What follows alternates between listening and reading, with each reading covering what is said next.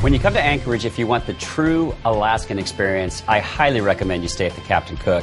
Chris, thanks for having us, man. Not a problem. You guys have gone through some changes here recently. Yeah, we actually we did total renovations of the bedrooms. So we did new beds, new bedding, new duvets, new artwork, lamps, and all flat screen televisions throughout the hotel. So let's talk about the location of the Cook. It's right in downtown Anchorage. You got the view of the mountains. It's just spectacular.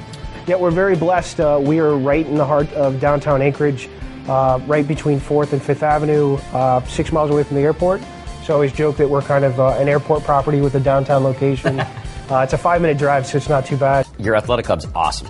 It's actually for locals too, right? It is. So the athletic club is it's a separate men's and women's with co-ed facilities. We went through quite a bit of renovations. We did new cardio equipment with their own personalized televisions, and we also went through new weights.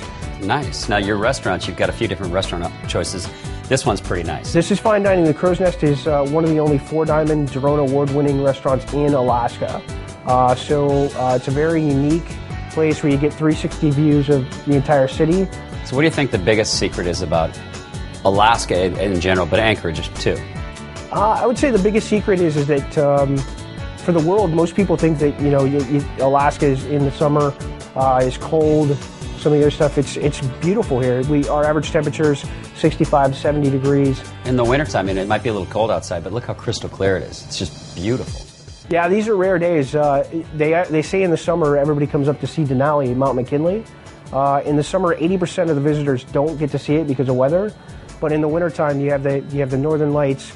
You have Denali's open like this. I mean, March is one of the most sunny months that we have here in Alaska and Anchorage. So.